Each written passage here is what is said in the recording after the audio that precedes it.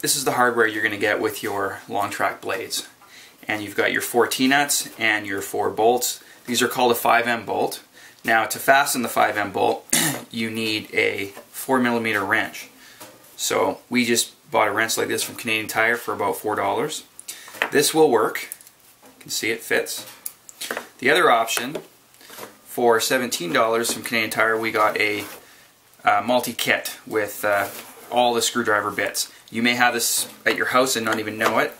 And once again, it's a 4mm hex head. Okay, so now we're going to assemble the blade onto the boot. So first thing we need to do is open the boot up. You're going to undo the laces down to about the 2nd or 3rd eyelet so they're out of your way. And then you take the tab and you lift and you pull the tongue out.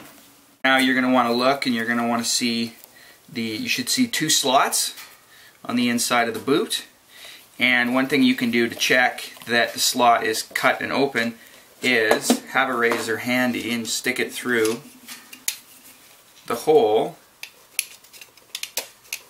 You look on the inside and it's all clear. Just to make sure. Okay, so the hole is cleared. Now what we want to do is we want to put the bolt in, and this can be a little tricky. So what we're doing is we're sticking the bolt through the hole, and once the bolt's in the hole, it's handy to have a little tool with a long shaft like this, where you can actually get in there and you can push the material up over the head of the bolt.